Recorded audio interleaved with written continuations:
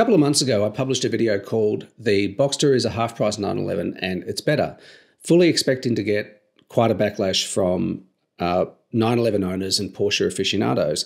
But far from being clickbait, I actually felt, honestly, that in many ways the Boxster is better than the 911, especially when you take price into account. But even without the huge price disparity between the two, I just found that the Boxster was a better driver's car, a better balanced driver's car, something where you could approach its limits more easily than you can in the 911, and so you could enjoy it at sane speeds on real roads.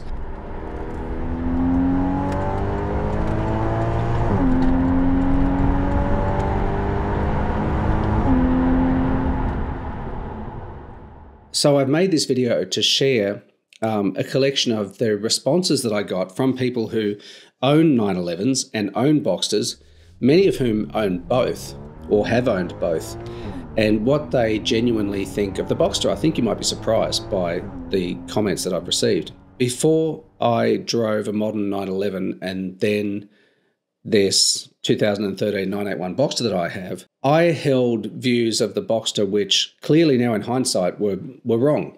They were based on ignorance and based on the views of other people who were in a similar position to me, didn't really know what they were talking about.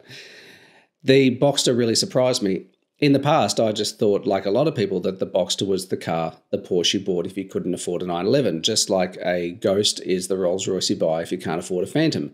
But this isn't true. So after driving both cars on exactly the same roads in very similar conditions, I came to the conclusion that the Boxster, and by virtue of that the Cayman, are probably one of the best driver's cars on the planet, and attainable, far more attainable for far more people than the 911.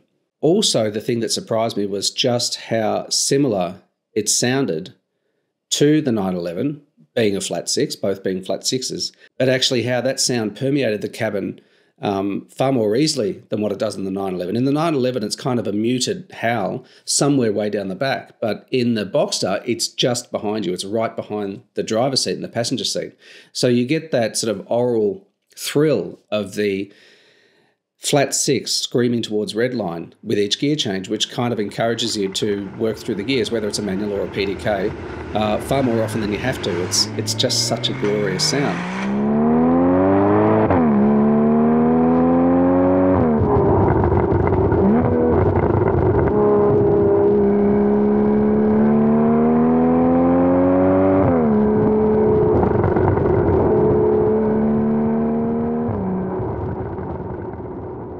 And the other thing that struck me too is just how practical it is. With a decent sized boot in the front and the rear, it trumps the 911 in terms of practicality. Yes, with a 911 you can chuck stuff on the back seat, but as a 4-passenger proposition, it's severely limiting. And even my, at the time, 11-year-old son just could not get comfortable in the back seat. So what you lose in the Boxster and Cayman, the back seats, you gain in practicality with 2 boots. Now on to what viewers of the video thought of the Boxster from their own experience. More often than not, they find themselves grabbing the keys to their Boxster or Cayman and driving that because they actually find the driving experience to be more fun.